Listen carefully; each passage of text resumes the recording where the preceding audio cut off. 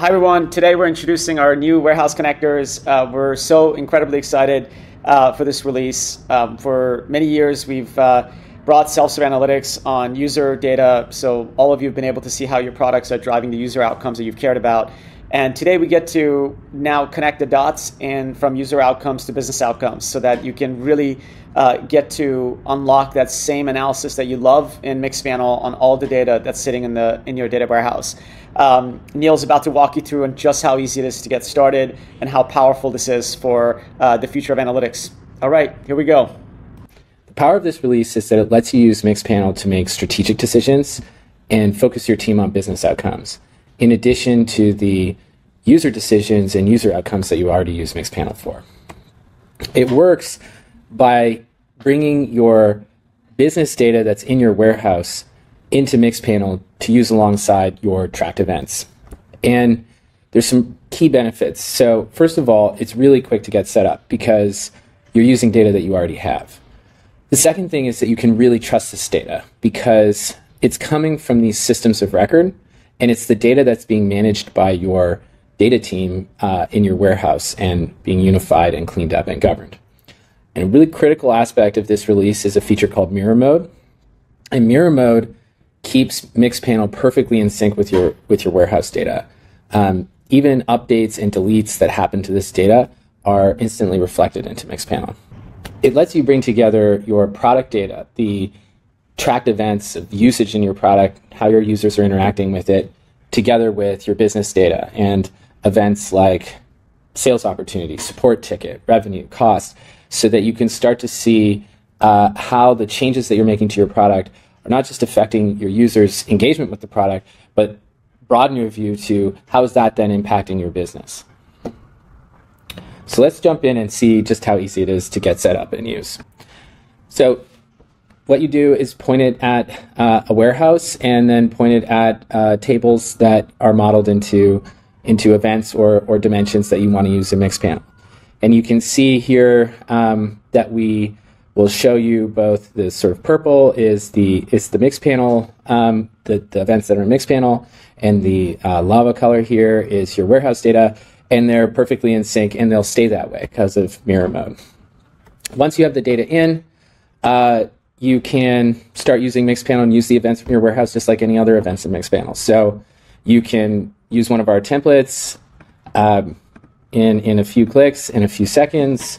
You can take events that you just loaded from your warehouse. This might be signups based on the transactional data in your users table in your application database, and maybe a value event like completed a purchase that comes from your payment system, and just like that, you've got advanced product analytics, conversion, retention,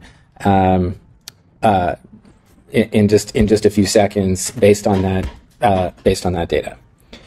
So now let's go into some like ad hoc type questions that you might want to answer using Mixpanel. So first of all, imagine that you have a high level of support tickets and you're trying to reduce those by shipping a new tutorials feature. So in the past, the engagement with your tutorials would be tracked in Mixpanel, but your support tickets would be in a different system and in your warehouse. And if you wanted to stitch those two data sets together and answer that question, you would have to ask someone on your data team, and they would have to wrangle the data and write some complex SQL queries.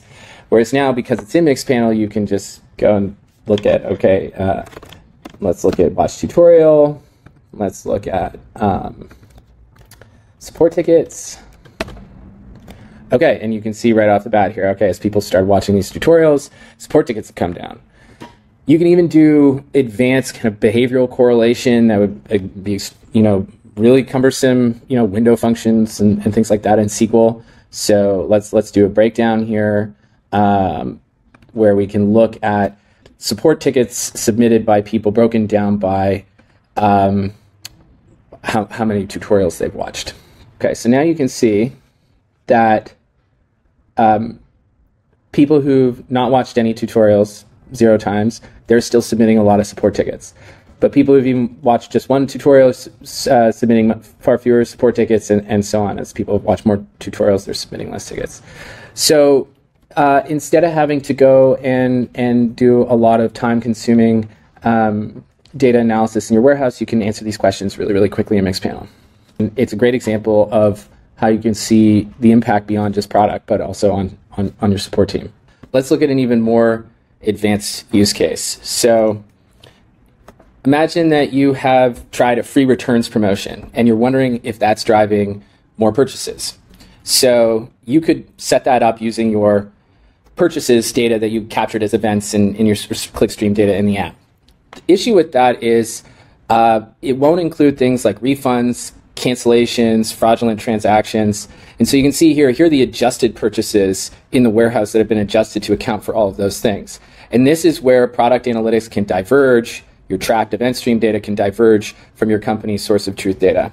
And the issue with that is what can happen is you would then go and look at, here's the lift based on your event stream data, and here's the lift based on the adjusted data.